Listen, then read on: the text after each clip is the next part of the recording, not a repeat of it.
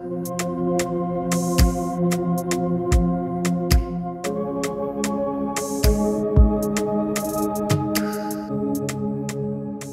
seen what is happening in our country right now. Like in a span of 1 month, we've had around 2 scams, and people have lost billions of shillings. What's not happening? Where's the disconnect? Anthony? It's a concern, especially to us who are in the formal financial services ecosystem, and who should play bigger roles in advising what to invest, how to point out real and fictitious opportunities, and we all bear that responsibility. There are 5 things I want to share with us today about getting away from scam, and it's about identifying an ideal asset, an ideal investment. Of course, the word ideal sounds radical, because is there anything ideal in the world? The answer is yes and no. So anytime you are offered an investment opportunity or a chance to put money to invest, look at the following 5 things. If you tick them, you are safe. The chances of being scammed are negligible.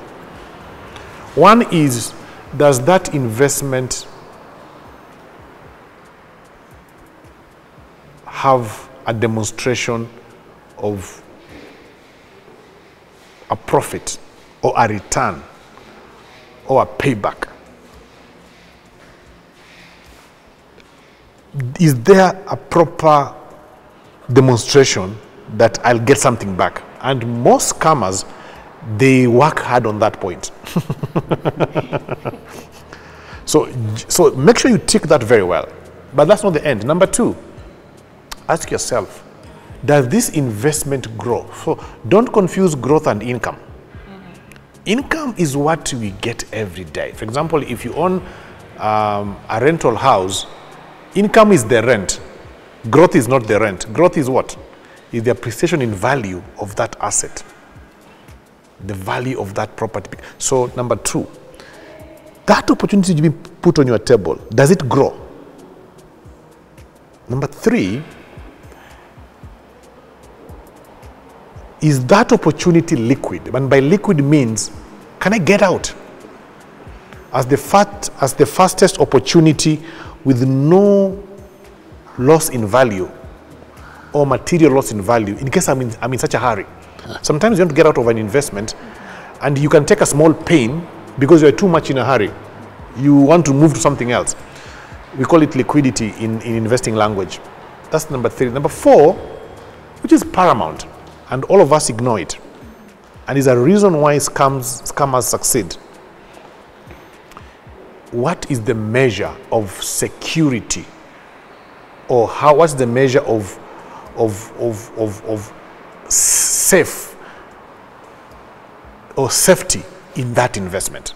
So if it's anything to do with a physical asset, is there an authentic document of ownership?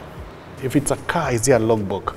If it's a piece of land, is there a title deed? If it's a lease document, and that document is authentic, you can touch it or you can see it, it can be verified by the issuing authority, and it's valid and can be exchanged for value. So it can support number 3, it can support liquidity. You can exchange it for money. Safety. And then the last one, which is more critical, and that's why we had said earlier, we have no choice than to invest in skills and knowledge and some education. Is that opportunity understandable? And don't say, I'm not an expert. Don't say, I'm a farmer, I don't understand finance. Don't say, I'm an Uber driver, I don't understand finance. Don't say, I'm in the art industry, I'm a good guitar player, I can write poems, I can be a good MC. So I don't know finance. No. The people who are offering you that investment opportunity, they should simplify that jargon in that investment opportunity. You as a layman, with your little knowledge about finance and investing, understand that. The ability to understand. And they should never, we see doctors. Doctors are very learned, technical people. But they're able to tell us what is ailing our bodies. They don't mention stomachache with its biological name. They say you have a stomachache because you ate bad food. So make sure that professional is able to, who is offering you that product or that investment chance opportunity, make you understand. So return, growth, liquidity, if that is good English, understandability, you should be able to understand. If those 5 things you cannot put a tick on them, walk away. Walking away might actually be the opportunity. Yeah, thank you. Thank you so much. I think when I was looking at there's a clip that was going around on social media regarding a lady who lost 3 million, and she'd actually borrowed money from, I don't know, the son and the relatives, and it all came to 3 million, and she ended up putting in this particular scam. So yeah, I totally agree with you, Anthony. Like, those 5 components are very, very important. Yeah. Anything to add, Robert? Yeah, so he's explained it elaborately. And just to add on that, when you look at personal finance, it is a life skill. Yeah. So for life skills, you just have to be curious and open-minded so that you can learn. Because remember, the money that you work hard for is for your personal needs and living life. So you also have to take good care of it. Otherwise, the scammers take advantage of that because they know that lack of awareness is actually the biggest opportunity. When they look at us, we work very hard as entrepreneurs, professionals. So there's high probability that you have money, and they've done their research. They know people work in banking sector. They're likely to be earning, you know, biashara people. So the only way to protect ourselves is through skill set. And I usually say skill set is the first layer of risk management. Because if you are aware of stuff like what is the reasonable rate to get investments in the country, what are the rates that banks are lending at? If they're lending at 25% and someone is giving in a year, and someone is giving you 40% per month, you should ask yourself why that person is not going to the bank to get a loan. Because the job of banks is look at bankable projects, you know, initiatives with such guaranteed income that scammers claim.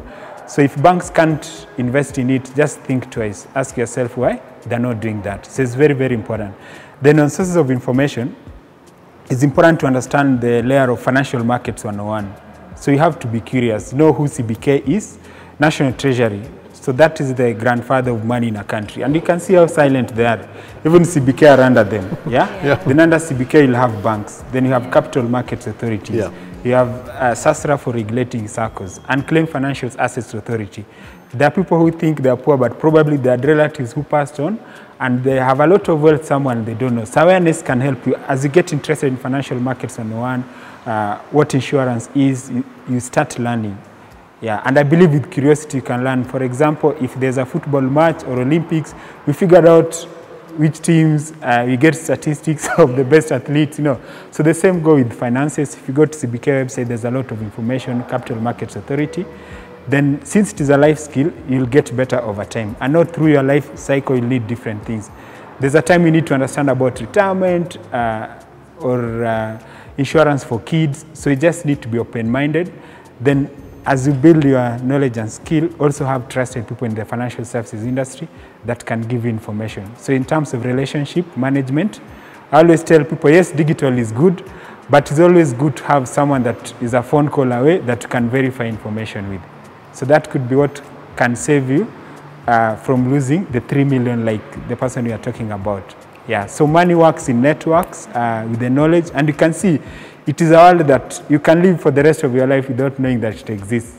That's why the opportunities for making mistakes are, they far much outweigh the opportunities for making money, because people live their life without that awareness. So it's very, very important to have the awareness, and from the awareness, there's no guarantee that you'll be successful, but it increases your chances of success.